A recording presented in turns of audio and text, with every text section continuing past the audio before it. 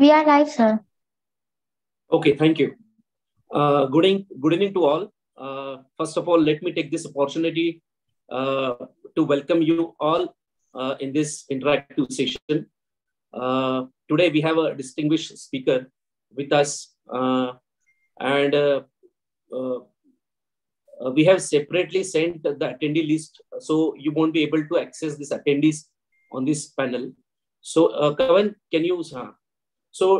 Today we have a distinguished speaker and moderator with us, Dr. Manish Jain sir. I just wanted a brief introduction about Manish Jain sir. Sir is a consultant medical oncologist at Ruby Hall Clinic, KM Hospital, Pune Hospital, Jahangir Hospital, and Nobel Hospital, Pune. Sir is having very rich research experience. He has been investigator for many phase 1, phase 2, phase 3 national and international clinical trials, published more than 15 papers and articles in national and international journals. Sir is a lecturer of many national conferences, and Mini Jain sir have received many awards and recognitions for his excellent contribution in oncology disease. So I welcome Dr. Mini Jain sir for this meeting. Thank you. Can you go ahead? Today we have another faculty and panelist, Dr. Mithun Shah sir. Mithun Shah sir is a consultant medical oncologist at Zydus Cancer Center. Sir has done DM Medical Oncology from Gujarat Cancer Research Institute. Dr. Mithun Shah sir worked as a clinical coordinator in various clinical trials, and sir has published more than 6 papers in different national and international journals. So I welcome Dr. Mithun Shah sir in this interactive session. Thank you. Thank you. And we have a third faculty, the distinguished speaker, Dr. Sushil Mandania sir. Sushil Mandania sir is a MD DM medical oncologist at Mandari Cancer Hospital at Nagpur. Sir has completed his DM from AIIMS Delhi, worked at Tata Memorial Center, Mumbai. Sir is member of various organizations like ASCO, ESMO, and Indian Society of Medical Oncology. And sir has participated in many paper presentations, clinical research, and various publications. So I also welcome Dr. Sushil Mandania sir for this interactive session. And let me hand over this session to Dr. Mini Jain sir. Sir, please go ahead. Thank you. Thank you. Can we have our slide deck? Am I going to present it from here, or is it going to be presented at your end? Hello, sir. Hello. Hi. Hello. Hi. Basically, we are going to discuss the ALK rearrangement in non-small cell lung cancer. Is anybody going to present the slide from that side, or I have to share it from my end? Sir, you share it at your end. Himal. Yes, sir. आप share कर रहे हो? Sir, actually, just a second, sir. Okay. ALK, as we know, is an anaplastic lymphoma kinase. Sandeep को भेजना. ALK, as we know, is a anaplastic lymphoma kinase gene rearrangement, and this is like a dysregulation which is seen in this receptor tyrosine kinase, which leads to inappropriate signaling through ALK domain. The most common fusion partner is the EML4, which happens with this, and there are a variety of other fusion partners which have been identified, and the presence of this ALK rearrangement is responsive to oral ALK TKIs. So this is the basis of our discussion today. Till the time we get our slides, I'm just building up the context. So because lung cancer, we all know, is a disease which is almost 1/5 of all the deaths are happening because of lung cancer. 1/10 of the cancer load is because of lung cancer. And lung cancer, we know that is not a one disease, like it is a multiple disease. And we are all going from histopathology to molecular, and we are targeting them. And ALK being the second most common molecular target available to us after EGFR. Because there is a significant improvement in survival if you use this ALK TKI properly, there's a great possibility of these people living a normal life. So what is important is to understand these molecular things. So we'll go one step at a time, like how to diagnose, when to diagnose, what are the tests for CNS disease, how do you choose a drug, what do you do, what is your treatment strategy, what is lorlatinib, and where are we having it, what is Crown trial, and what are the clinical managements, because the drug is considered to be significantly toxic. And that is where the problem is with lorlatinib right now, that people feel it's very toxic and they are not able to use it. So we are going to discuss all these aspects. We also know that the incidence of lung cancer in India is increasing. Can we have somebody to share the slide? I was not told that, I'm going to share it. So, Salif, slides मला share करून पाहिजे होतं. मला माहित नव्हतं आपण share करणार. ते तुला पाठवलं होतं मी. आहे ना? Okay. So, as we know that lung cancer incidence in 2020 is around 72,000 cases, and it is going to go up to 120,000 cases in 2040. So the incidence is on rise, and mortality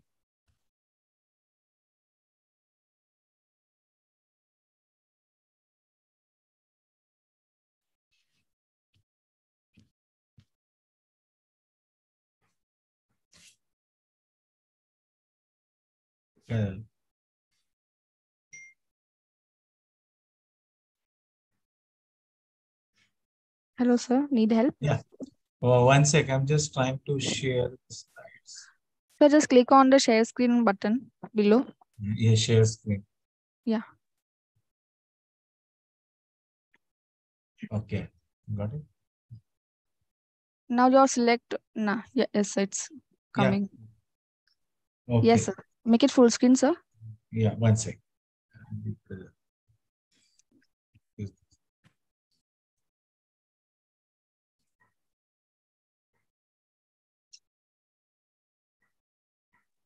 Is it visible now?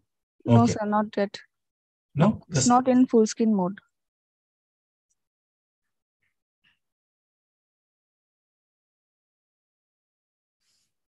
Able to see this? Slides are visible? Slides are visible, sir, but it's not in full screen mode. So you can click 1, 2, 3 slides when you change the slides, so it will do. It will do. This is okay? Yes, sir. We can move ahead. Can you see the slides now? Yes, sir. We can see the slides. Oh, But, okay. So the mortality. Go ahead, sir. Go ahead. Okay. The mortality is also significant. Almost 66,000 people out of 72 will die.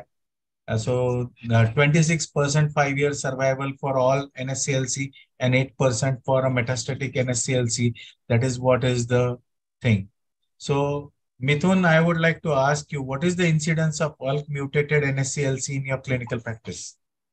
Sir, we see around 5 to 7% is the regular incidence we see, sir. Okay. Because, yeah, that is what we also see, almost 4 or 5% is our thing. But sometimes what I've recently noticed is that if a patient is like a non-smoker and is like otherwise a young person, not heavily smoker, or if they are any of those categories, and if they have not responded to immunotherapy protocol, despite some of my patients who came Foundation 1 negative and NGS negative, subsequent testing came ALK positive. Yes. So I've started doing actually sequential testing for all these highly suspected category. I'm doing tissue biopsy as well as liquid biopsies. I don't know. Sushil, do you also believe in this kind of strategy? Regarding testing? Testing. Are you doing tissue, sequential, or what is your plasma first? What is your... when we talk about clinical practice, we are in the clinical practice. Generally, most of the time we end up getting tissue biopsies and getting the ARC testing on this. Very rarely we do go for NGS if there is no conclusive reports available or the tissue is not available. In that circumstances, generally we go for NGS. I'm saying that tissue and liquid? Are you doing both together in No, highly no, no, no, no. suspected cases? See, there was a No. study, Nile study, where they studied that almost if you have this kind of thing in patients who are metastatic, 282 patients were seen and 48% increase in finding a mutation, which is quite significant. So in some patients who are affording and if they are able to do it, I'm suggesting them both the things to be done together. So they are complementing each other and you are able to detect more better mutations compared to only tissue testing. Okay. So this is something one can look at. This is the ALK mutation. So this is the LMC, LCMC means the Lung Cancer Mutation Consortium is saying that ALK is seen in 7.9, though in some studies it has been even reported up to 11.7%. But in our practice, we are seeing it less, approximately 5% of patients. Adenocarcinomas, non-smokers or light former smokers, younger patients, and EML4 ALK and EGFR mutations are mutually exclusive, but we had seen one or two patients where both the mutations were seen. So Yeah, it's that's not good. that they are absolutely never seen. I have seen two patients where both the mutations were there. And we treated actually that patient with both the mutation targets. So, Mithun, have you seen such combinations together? Yes, yes, sir. We have also seen one or two patients, and both the combinations were there, EGFR and ALK, and the treatment was given sequentially. I think I reviewed the literature, so they started with EGFR-based treatment or ALK-based. There were mixed reports, but you can start sequentially, was what I have read. Yeah. So, at your end, Sushil, you have any I had addition to this? Like, have you seen such combinations? I had seen one combination, and then we reviewed again. We discussed with the pathologist where we have sent it, and fortunately, it was only EGFR positive, ALK was negative at the second time. Oh, So okay. this I had discussed in our oncological forum also, and this they told me to do this. And when I did this, fortunately, it came out to be negative, and the EGFR was positive. Okay. So, So EML4 ALK fusion was initially reported in 2007, and basically a small number of NSCLC, like 5%, we see have an inversion of chromosome 2, which is the cause of fusion of ALK gene. कौन भाई मेरे दोनों doctor join किए हैं पर मेरे को कहीं दिख नहीं रहा अटेंडी में. Slides are not moving, sir. No? No, sir. Now just. This slide? So it's not in full screen, sir. No, but we are seeing only the sides, small slides. Yes, sir. Yes. I am also seeing that only. You're not seeing the slides. So just click on slideshow option on top of your screen, sir. Besides animation. Slideshow option. On top of your screen, sir.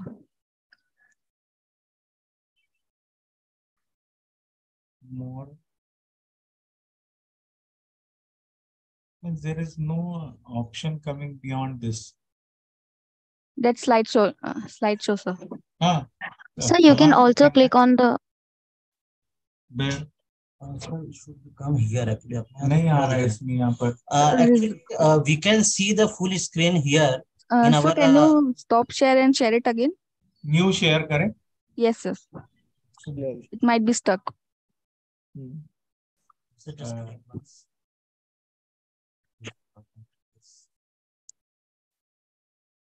Actually, we are not getting that option, to edit full screen or slide. In our computer, it is showing complete full screen.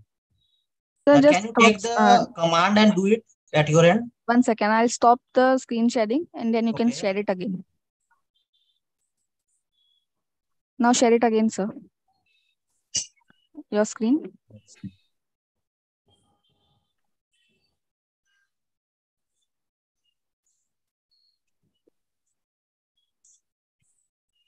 So now it is coming. Sir, here. And now make it full screen, sir. Is it okay now? 1 second, it's happening, sir. Resume slideshow. Just click on resume slideshow. Now it is okay, na? Now move the slide and check. Move the slides. Can you see that? No, sir. Move to set. It's not It is moving here. It's moving on your side. Here it is not moving, sir. Yes, sir. It's not moving here. Can you share at your end? The share it on my email ID, sir. I can share it from my end. Huh? You have the slides? No, sir. I don't have the slides. Kavan, sir. Can you share me the slides, sir? Should I share the Hello, Prashant, sir. Sandeep also. I'll hello. Give me your email ID. Sir. Yes, sir. Zainab, can you give your email ID, sir? Zainab. Yeah, wait. Yeah.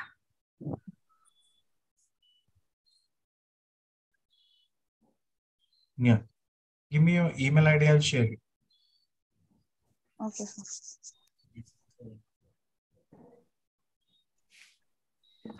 हाँ but ऐसा क्यों हो रहा है? Stop share करके करो क्या? We tried, sir. I think there is some laptop issue, I guess. Actually, in our laptop, in our system, we are seeing that full screen is showing. We can check it again. Now.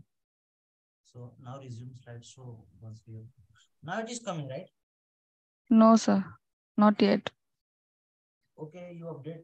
We will wait for 30 seconds. You update us. Can you able to see now? Here it is coming perfect. Yes. We can't see. We can't see. No? Sir, I have shared email with you. You may send this on this email.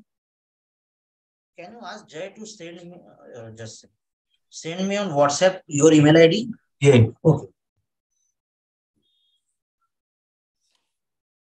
H-I-C-I-N-I-N-A-V. You can WhatsApp the slides on the JSON number. @gmail.com. 22@gmail.com. Yeah.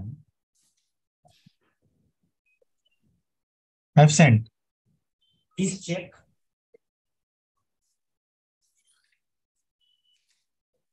Okay.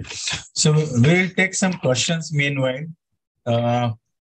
What is the preferred testing platform at your center, Mithun, for ALK NSCLC? Now there is little bit change what we are doing. We are trying to get the NGS done at baseline.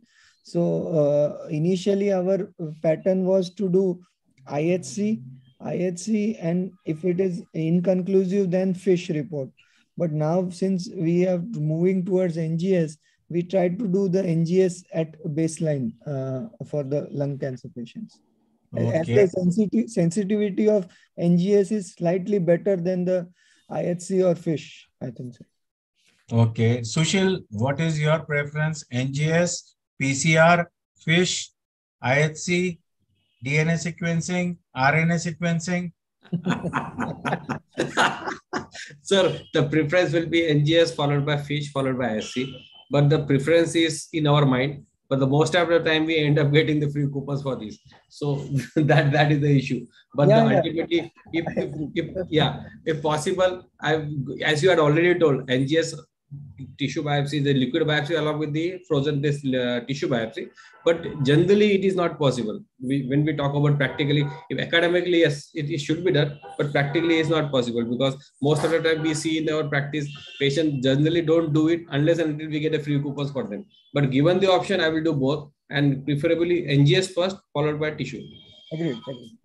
See, if you are looking at fusion, ideally you should be doing an RNA sequencing that is complementing best to a DNA NGS. So fusions are seen best with RNA. DNA based NGS is the commonest thing what we are doing, but fusions can be missed.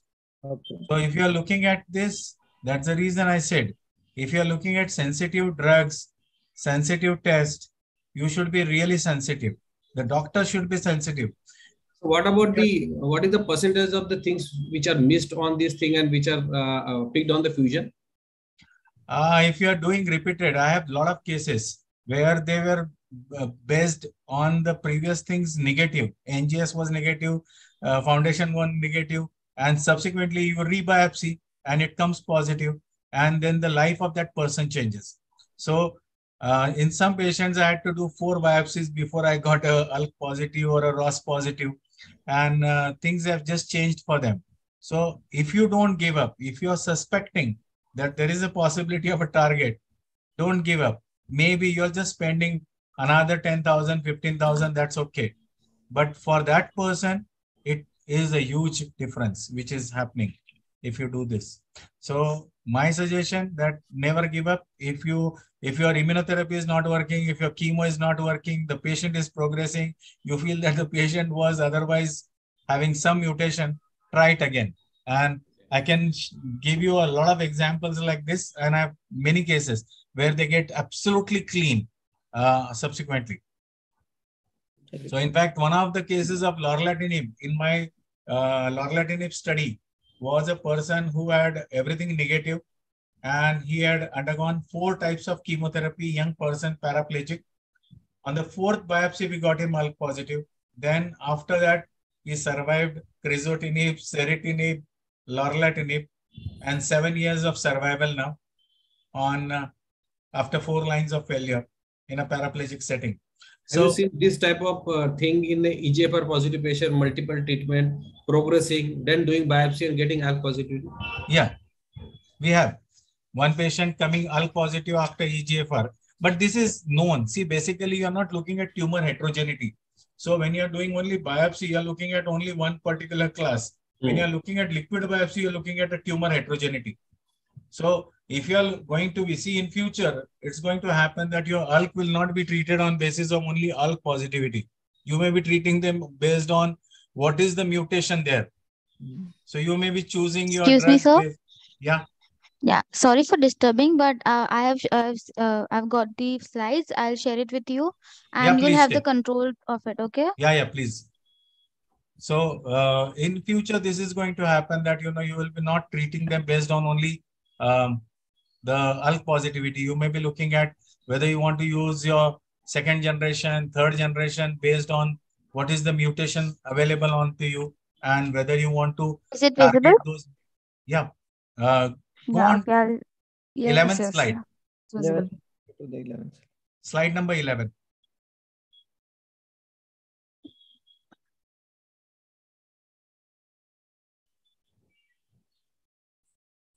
Okay. So there is a significant unmet need for ALK positive non-small cell lung cancer. Basically, the CNS metastasis, which is in 20 to 40% of patients, and the ALK resistance mutations, which are there in this kind of class. So my question to you, Mithun, that would you be doing an imaging for all your ALK positive patients, or where are you going to do? Which are the patients you will recommend, and what are the methods you are using for your evaluation of CNS mets?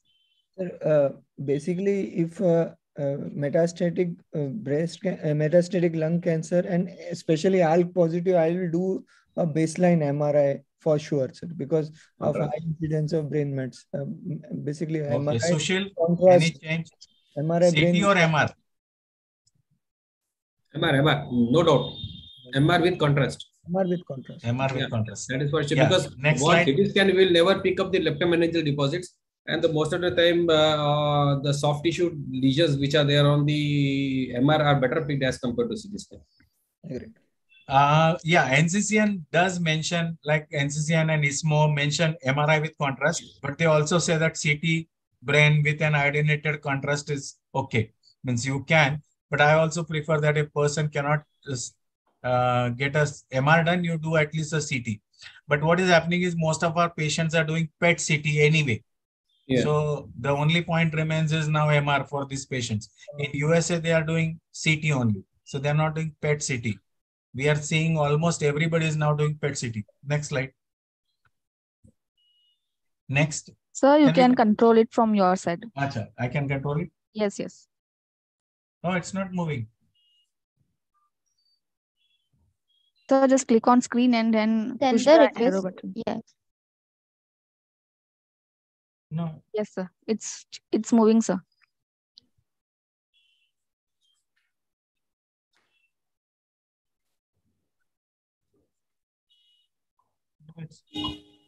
It's moving, sir. Yeah. Okay. Now it's moving.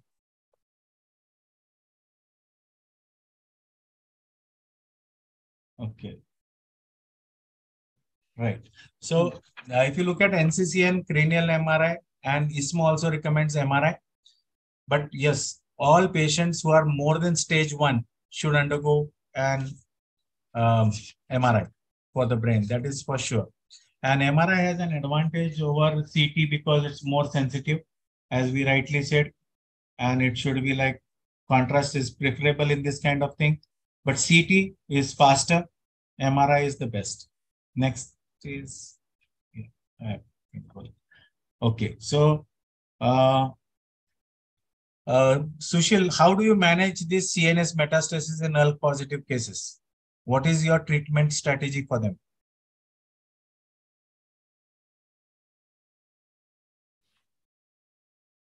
Unmute yourself, Sushil. Sir, you are on mute. Yeah, sorry. I'm really sorry. So it all depends upon whether it is a afferent CNS metastasis or whether it is metastasis which has developed after the continuation of the treatment.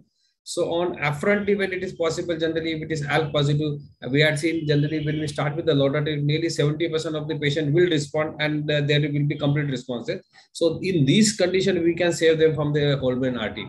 And if there is a progression, if there is headache, if they don't respond, or there is a medical emergency in the form of raise intracranial tension where we need urgent intervention, then only there is a role of any intervention in the form of RT. Otherwise, generally they respond very well to this lorlatinib on the baseline afferent disease. Do you start lorlatinib to each patient? Given the option, yes, sir, because last 1.5 years we are trying to do that, and in CNS metastasis, if option is given, yes, definitely. Okay, Mithun, do you agree? Basically, brain mets can be asymptomatic and symptomatic. Asymptomatic mets, I agree with Sushil, like we need not give any CNS directed treatment like radiotherapy or surgery. But in asymptomatic meds, upfront lorlatinib first line, I have not used much. I can, if the given a choice, I can go for a second generation TK, second generation like seritinib or something, and keep lorlatinib in future. But that is a individual patient based judgment. Otherwise, I think I agree with Sushil. Okay, now the patient is on seritinib and has a progression with CNS disease. What would you do? Then I have an option of lorlatinib. But would you start only lorlatinib, or would you go for an whole brain RT or an SRS or a surgery? Sir, if still my option will be like if it is a small progression, asymptomatic, I will still avoid radiation and go for this kind of because with such good intracranial efficacy, I expect the patients to do well.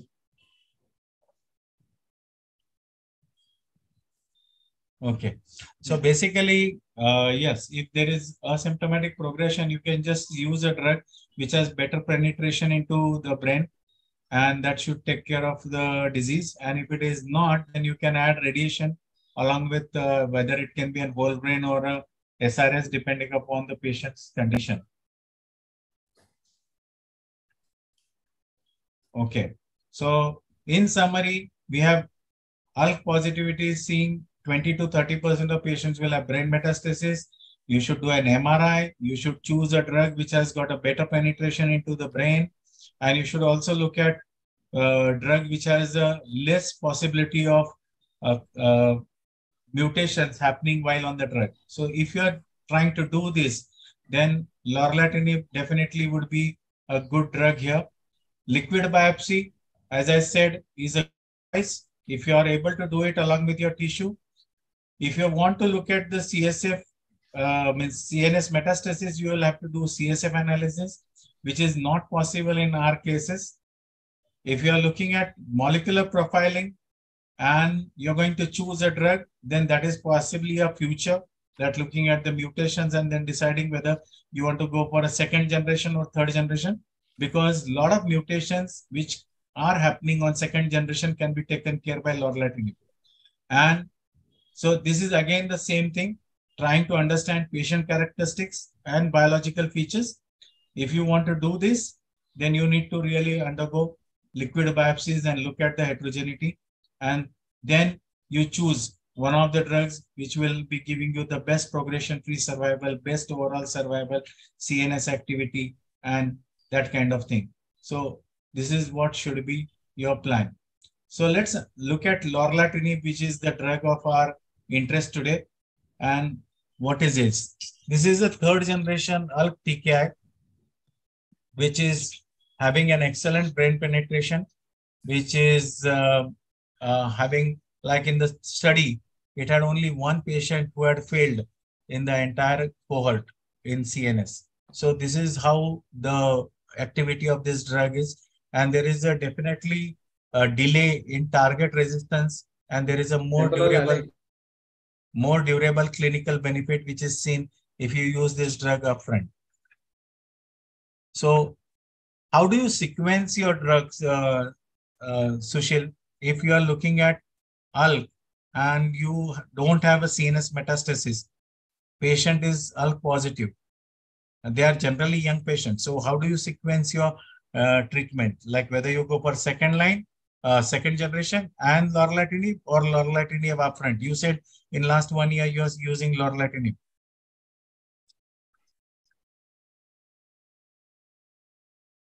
Sir, you are on mute. This is for me, Dr. Jain. This question is directed with me. Yeah. So the question here was, what is the sequence we are doing? So considering the weapons we are having right now, the third generation, second generation, first generation, you can see whenever we are using a less potent weapon, we are generating a more resistant clones and mutant clones.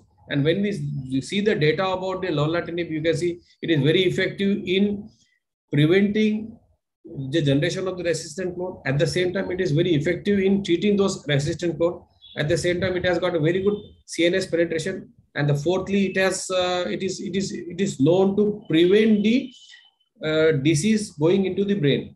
So given the option, and you can see the DFS of the lorlatinib. So everything favors them. We should start with the best available drug possible. That is lorlatinib. So if given the option, I will definitely be starting all my ALK patients with the lorlatinib, considering all these things into the happening. But having said this, practically it is not possible. Okay. Cost is cost is prohibitive. I also would suggest that, you know, if you have a better program, PAP program, lorlatinib would be a drug of choice for most of the doctors. Out of 10 patients, only one can do this, which I had seen. Yeah, Mithun, what is your say on this? I agree, sir. The cost is prohibitive in Indian setup, and but the data is really encouraging. Like 36 years, 36 months, the PFS has not reached. So I think it is the preferred option. But let's see, like if we can keep this, we can have the basic resistance mechanism and all studied at baseline. We may see some different approach. Otherwise, I agree with it, sir. Okay. And also we know that the toxicity of this drug is little different. It has got some neurologic and lipid toxicities compared to alectinib, which is myalgias, and brigatinib, which is pulmonary events. So the drugs are different. Though they are all ALK positive, they have little different toxicity profiles which require to be controlled. But this CNS toxicity is generally, sorry to interrupt, but this CNS toxicity, what as per the literature, is more in those patients who had already had CNS metastasis. Yeah. As compared to those patients, 71% of these patients were having CNS metastasis. And when we look at the face-to-face data about comparison of adverse effect with the crizotinib, you can see there was 9% versus 7% of dropouts. So that means though the toxicities were there, they were not the withdrawal of the drugs. So that means they were quite manageable, at least in the trial setup. Yeah, I agree that, you know, this was already, if you have CNS toxicity, CNS disease, and then you have been radiated. So there is always something which is going to be affecting either the drug or the disease, and you What I cannot feel that really separate it out. the more the drug has got broad-brain barrier crossing ability, more definitely it is going to have some type of CNS toxicity as compared to other drugs. That is also true. So that should not put us down. We are definitely, and even the lipid profile thing, we were initially scared while we were using lorlatinib, but now we are quite comfortable with statins being used upfront in this kind of patients. So that is something we are doing routinely. So we keep our physicians involved right on day one with this kind of drug. So this is a CROWN trial where the patients were randomized as 1:1, lorlatinib versus crizotinib. And the interesting points here were like the primary endpoint, that is progression-free survival, and the intracranial overall response and intracranial time to progression. These were something very important. There was no crossover in this study. Almost 147 and 149 patients were being looked at, and the characteristics were well balanced. So if you look at the study, if you look at the baseline, age, sex, race, ECOG, smoking, current stage of disease, histological types, previous anti-cancer treatments, brain mets, prior radiotherapy. So they were quite well balanced on both the things, and 18 months follow-up on this kind of patients. The data is also quite interesting. The progression-free survival by BICR, that is the blinded independent central review, and lorlatinib significantly prolonged the progression-free survival compared to crizotinib, and hazard ratio of progression or death of 0.28. Very, very significant. Even if you look at the investigator-based, is also very significant. Now 0.21. So this is something what we want in patients who are otherwise going to do well. They need to be controlled in their CNS also. So this is where this drug has definitely an edge, and CROWN trial is one of the things which tells us that significantly more patients on lorlatinib had objective response compared to crizotinib. The intracranial overall response rate, lorlatinib significantly higher intracranial response rate compared to crizotinib. So you see almost a significant difference in this response, whether there are brain mets to begin with or there are no brain mets to begin with. And the time to failure out of their CNS events or non-CNS events in both lorlatinib was significantly better compared to crizotinib. So in all these points, whether it is CNS progression, whether it is outside CNS progression, all those things, and overall survival, there was no difference because these were not evaluable. So at the time of data cutoff, the OS data is still evolving, and there was no significant difference between them because this is still evolving. So this is right now not evaluable. So OS is not evaluable in this particular thing, but safety-wise, the drug is quite safe. If you look at, there was some more grade 3, grade 4 toxicities in numerically, but temporary dose reduction or total dose reduction or stoppage of drug was not significant. So overall safety profile of lorlatinib was quite okay. So Mithun, what are the toxicities you are looking at when you are looking at lorlatinib? So are you concerned with these toxicities of lorlatinib, which is like hypercholesterolemia or triglyceridemia or edema? What are the things which are more worrisome for you? Hypercholesterolemia is really not worrisome, but we should keep a watch because they may have very high, and they are all young patients. So if the cholesterol goes above 500, or if it is grade 3, grade 4, 400 to 500 and above, then we have to really increase the dose of statin. Other side effects, I think it can be monitored, like edema is there, some mood changes are there, but they are all mild. What more important is the hypercholesterolemia, I feel. Okay. Sushil, how do you manage these things? Like if triglycerides are going up or cholesterols are going up, what do you tell your patient or what do you do? The first important thing is ki baseline values. Second thing is ki we need to counsel them that this is going to happen. And for this, we need to be very cautious. Third thing is ki diet counseling is very important because anyhow, this is what this drug is doing one thing and your diet can aggravate that. So third is this. And fourthly, they should be under the good physician care also because as you are already told, because they are this type of drugs we are not used to handling such things. So those monitoring, then decreasing the dose and the regular follow-up. And first 2-3 months are very important because these are the time where we can see a lot of fluctuation. And once the things are stabilized generally, then they do well. So this is about the hypertriglyceridemia. And I had seen if the triglyceride increases in a very high level, I had seen one patient having stroke. One thing, TI side of events, which can be attributed to either triglyceridemia or it can be because of the CNS toxicity because of the drug itself. And the second is pancreatitis. So we need to be very cautious because this can be confused by the bone mates. पीठ में दर्द हो रहा है पेट में दर्द हो रहा है, it can be confused. And the third thing is liver toxicities because anyhow any liver disease, liver toxicity and abdominal pain, which this can mimic as if it is something which is a solid organ disease, but it can be a small pancreatitis which may go lethal if it is untreated. So that thing is there is a lot of chain of events into this. And if we can manage at the baseline, and if the physician knows what is going to happen, and we can train our patient that way, I think it is do manageable. So that is for hypertriglyceridemia.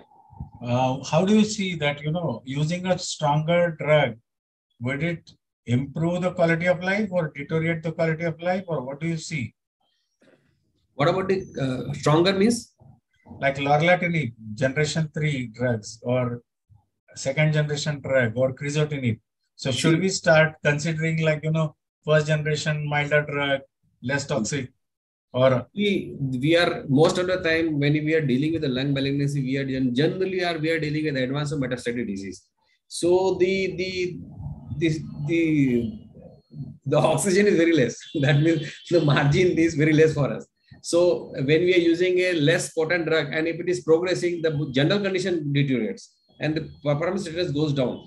And unfortunately, if it is present with the brain metastasis on the progression, again the things worsen. So my take will be to go for the best possible drug that decreases the risk of progression, increases the quality of life.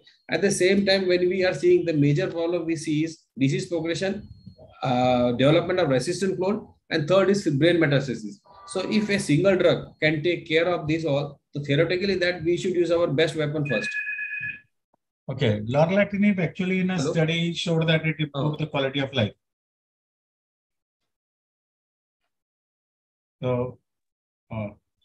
So patients in lorlatinib group had significantly greater improvement from baseline in global quality of life than those who received crizotinib. So this is a wrong concept that, if you are using a milder drug, it will cause the quality of life improves when you control the disease and not from the toxicity of a drug. So this is what we must remember. And the data from 36 months of this follow-up is also very significant. At 36 months, the lorlatinib showed that the PFS still remained significantly longer than crizotinib, almost similar. The hazard ratio is 0.27. So that is something very, very significant. You look at all the things, whether you're looking at the progression with or without brain metastasis, a similar kind of graph, almost going intracranial time to progression, almost similar. Every consistent reports at month 18 and month 36, an overall summary between lorlatinib and crizotinib. If you look at, then it is consistent. What we see at 18 months, we see at 36 months. Almost similar for whether it is brain metastasis, without brain metastasis, and if there is a measurable brain metastasis, the responses were more superior in lorlatinib than those who were treated. Like if you had a brain which was measurable, then there was a significant difference happening in this kind of patients in their subsequent thing. So if you look at the key takeaway from, and the toxicities were also not, the temporary discontinuations were there, but permanent discontinuation in lorlatinib arm were less compared to crizotinib arm. So if you look at 18 months and 36 months, the progression-free survival, overall survival, intracranial time to progression, intracranial complete response in brain metastasis, all those things are almost matching what you see in 18 months and 36 months. So the key takeaway from Crown trial, with approximately 18 months of additional follow-up since interim analysis, lorlatinib continues to show superior overall and intracranial efficacy. The progression-free survival remains longer with lorlatinib.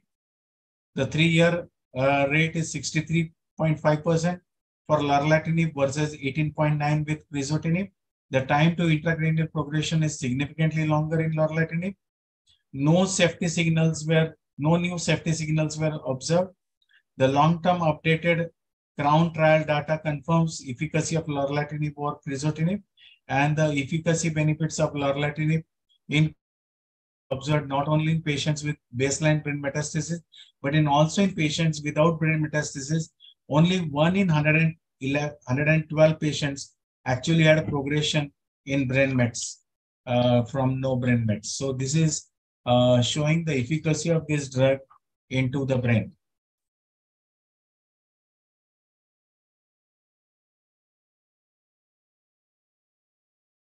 Okay. So looking at this data now, Mithun, what is your say on Crown trial, and what do you agree to this data? Yes, sir. Do you think this is impressive? This is impressive because they have done a comparator with crizotinib, and the data is really impressive. And it should be, it has already come in NCCN, and I agree that it should be one of the first line drugs to be used in metastatic setting. With or without Sushil, your say on this?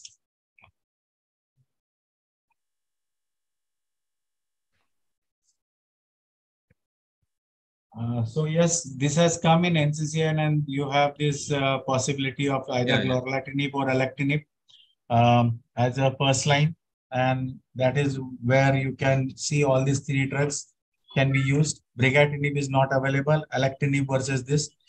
But now my question to you, Sushil, would you say that alectinib and lorlatinib, and alectinib, if it is, why not alectinib, why lorlatinib? Let's look at this now. Sir, when we see about alectinib and lorlatinib, we don't have any face-to-face comparison between these 2 drugs. First thing. Second thing is when we talk about lorlatinib, it has got a better CNS penetration as compared to alectinib. And you can see the PFS advantage of lorlatinib is slightly better than alectinib. So I think this again goes in favor of lorlatinib. But having said this, I don't have any first-hand experience with alectinib. Okay, Mithun? I think alectinib will be a second generation TKI, and few mutations which are more covered with lorlatinib, like G128 and all. I don't remember the exact names, but 1202. 120 is more better covered with lorlatinib. So maybe lorlatinib scores over alectinib in that front. But others defend like you start with alectinib and keep lorlatinib in future.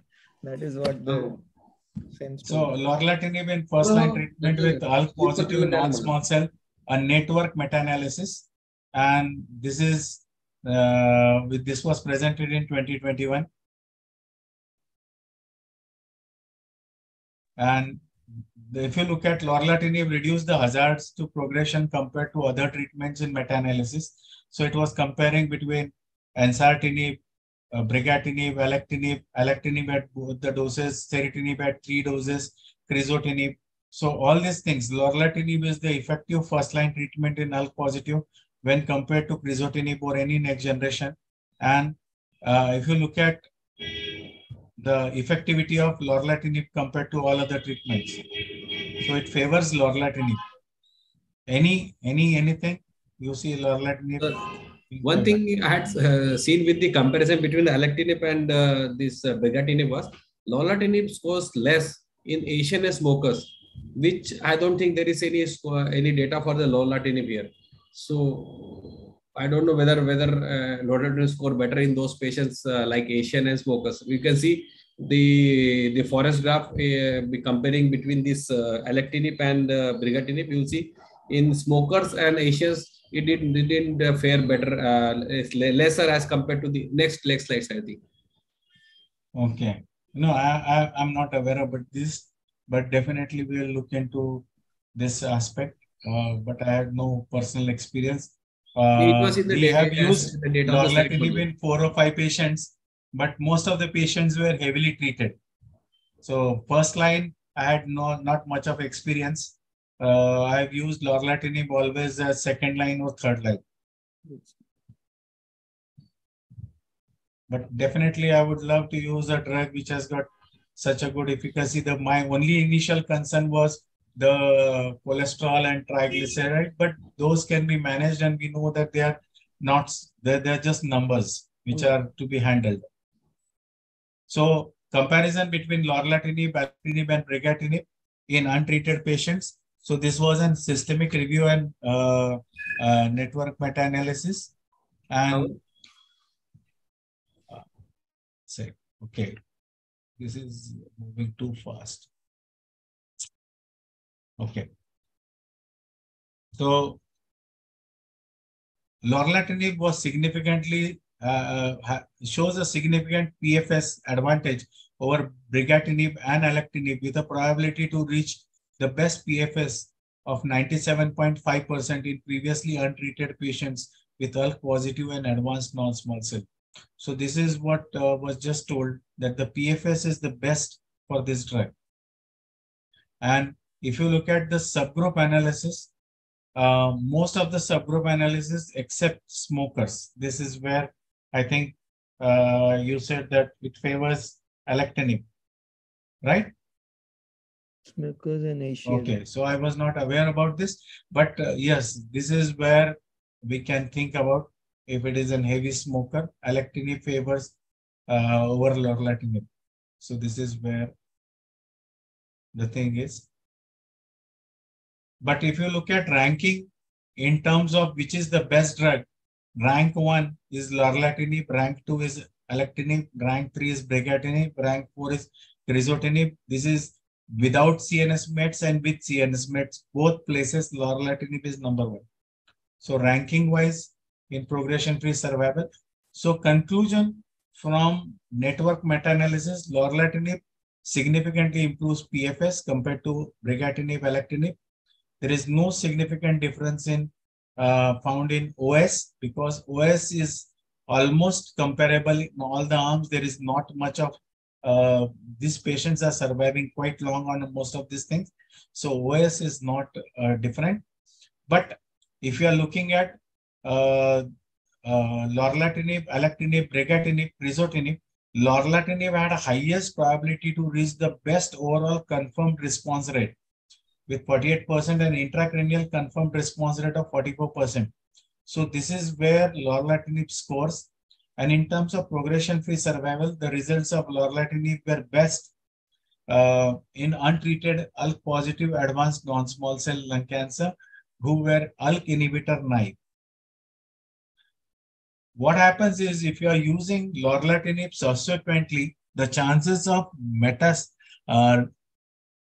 resistant clones are higher, which will reduce down the PFS of the drug.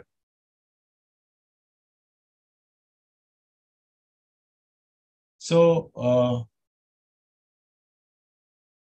let's look at the toxicity profile.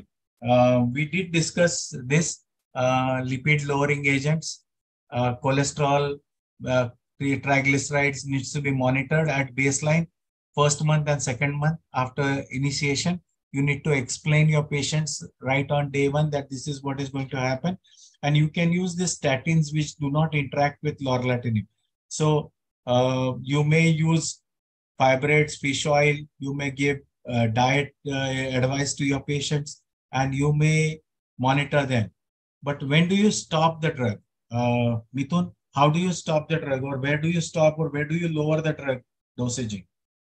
Sir, if the hypercholesterolemia is very high, like they have set a cutoff of 500 or more, then temporarily we can stop and increase the dose of statins, and then again start with the same dose once more. So in practice, I have not stopped any of the drug of lorlatinib because all the side effects were manageable. Grade 3 at the most I saw it. But that is what I have seen. Okay. Sushil?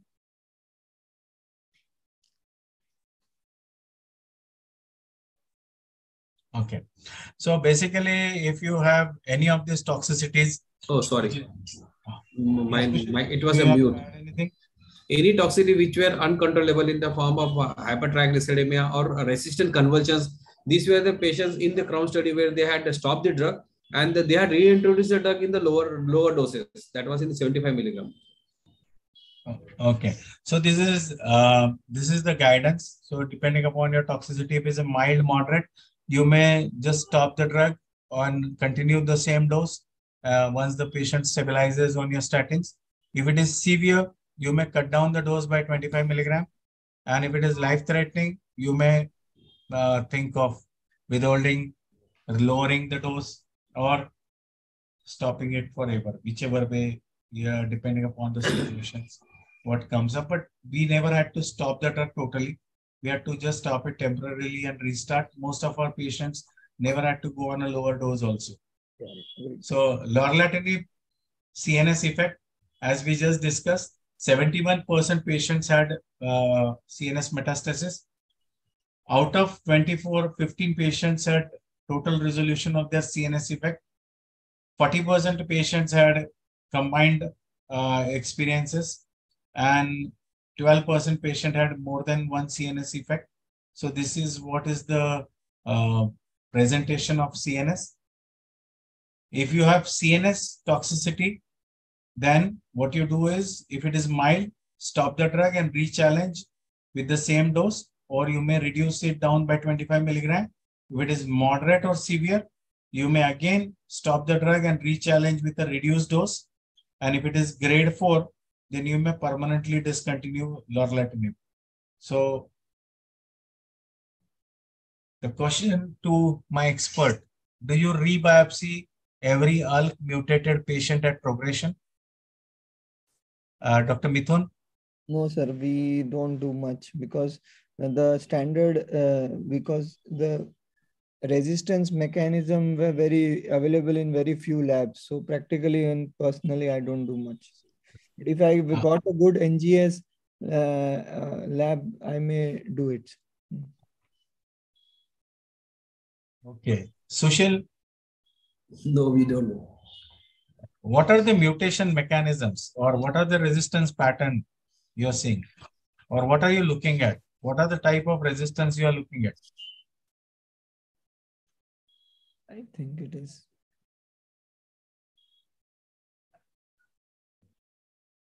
See, there are two kinds of resistance which can happen. One is the ALK dependent and one is the ALK independent.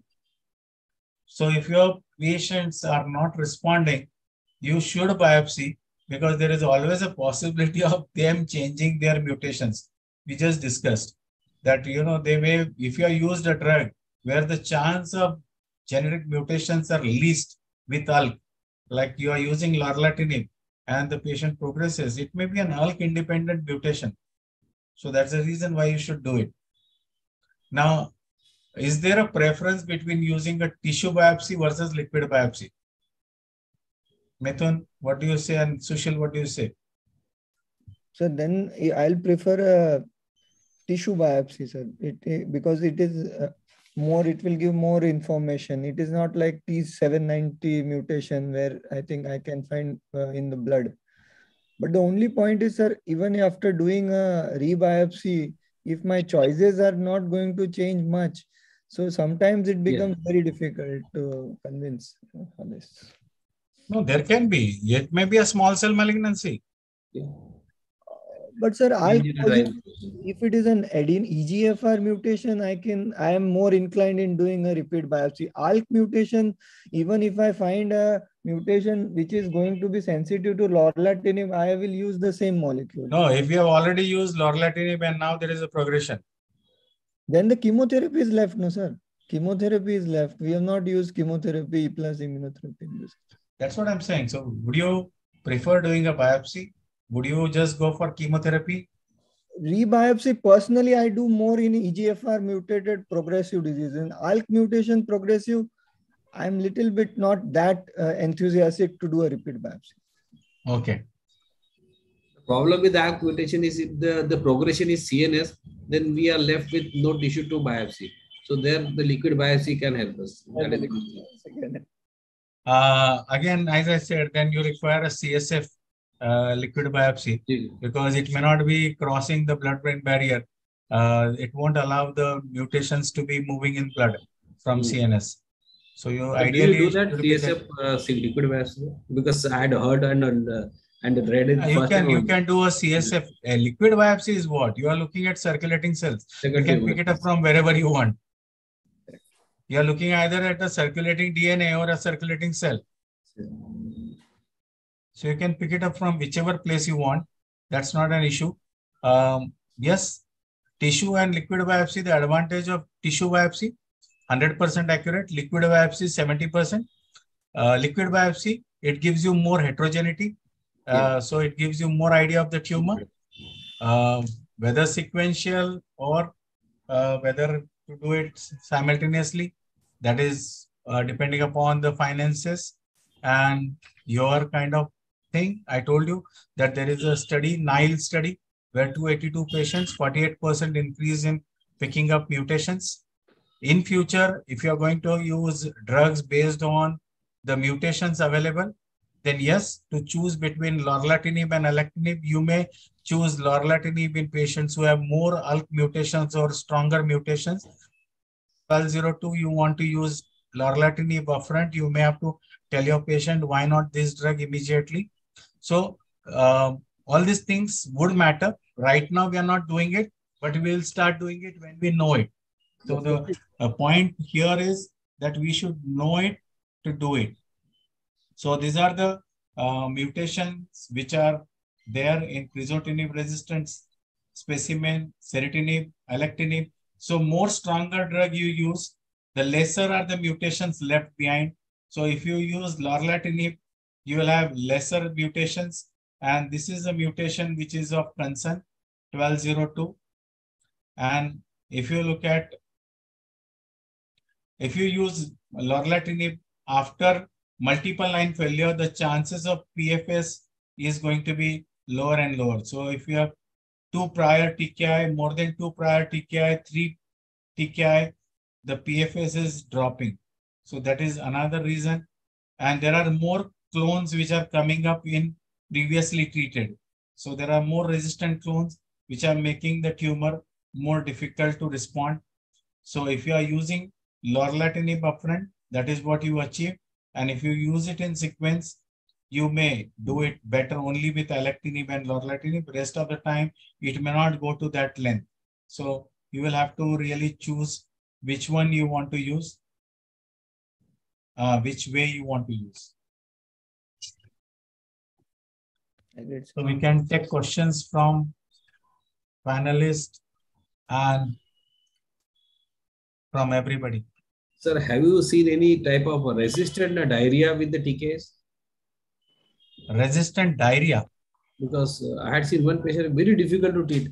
So I don't know how to. So have you seen such type of diarrhea? Because here also lorlatinib, they had given diarrhea as one of the side effects. So have you come across such type? Generally, what we do is in such patients, we first make sure that they are not on any alternative medicines. Because a lot of times they are on some Ayurvedic or something which they feel innocuous. Second thing, what we try to do is their gut flora. We try to replenish that. Third thing, what we do is we reassure the patient that 3 to 4 motions are not loose motions. Fifth thing, what I try to do for them is put them on a small dose of steroid, Visalone 5 milligram daily. That is what I try to do. And we have seen that most of these patients, they stabilize with these simpler things.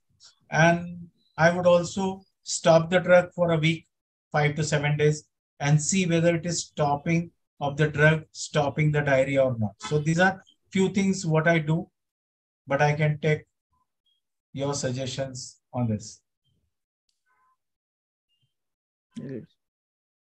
Except for steroid, we have tried everything. And we have stopped the drug. We introduced again. She had a severe loose motions, 8 to 12 loose motions daily. And we don't know how to manage. We had read all literature, low motil, rosicarotil, gut flora, everything, but had not tried the steroid. See, what happens is, I'll tell you why steroids. There is an adrenal insufficiency which happens. So adding a small dose of steroid takes care of that diarrhea. So great. I will try, sir. Okay. So I do it with a lot of TKIs. Not only this, I do it with a lot of TKIs. If they are not on clinical trial and they are in my practice, I put them on 5 milligram Visalor. Good idea. Thank you.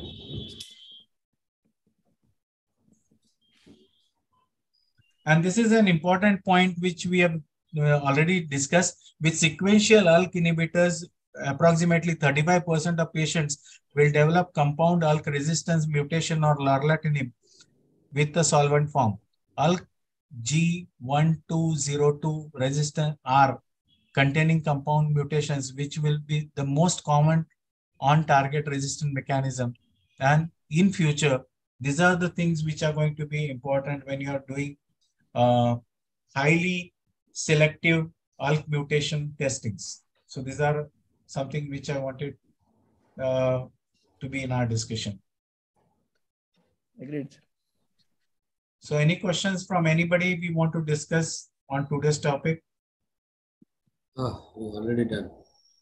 Sorry for getting delayed for 15 minutes, but I was not told that I am going to present the slides. So I was not prepared from my end. No, sir. It was very well conducted. Without preparation, it was so good.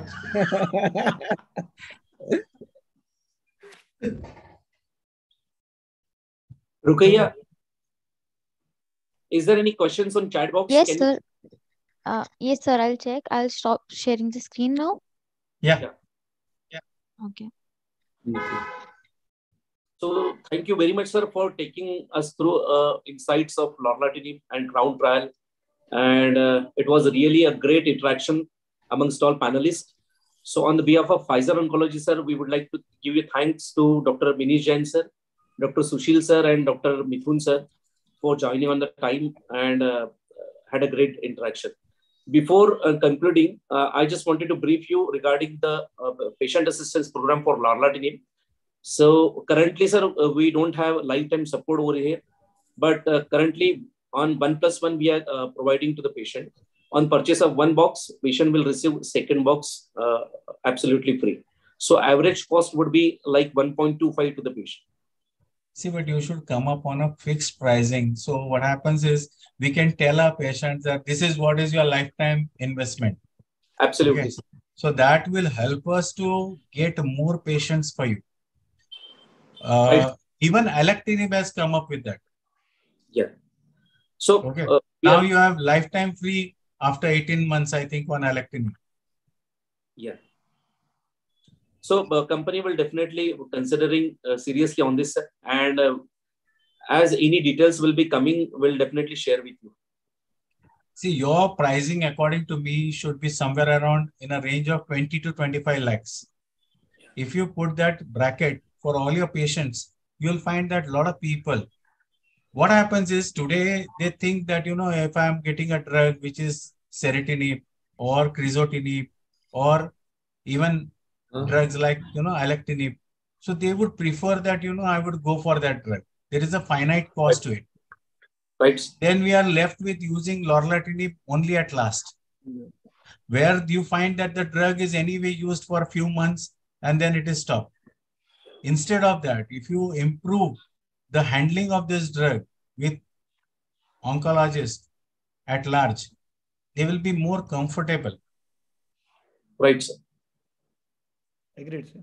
Agreed. And ALK, we see that, as I said, even on my clinical trial, patients are surviving 3 years plus, which are like heavily treated. So this is the thing what we would suggest. Right, sir. We'll definitely convey your regards, sir, to upper management. and we'll get back to you on this, sir. Thank you. Thank you. So thank you for joining for time, sir. Thank you, Mithun. Thank you, sir. Thank you, Sushil. Bye. Have a good time, sir. Good night. Thank you. Yeah, thank you.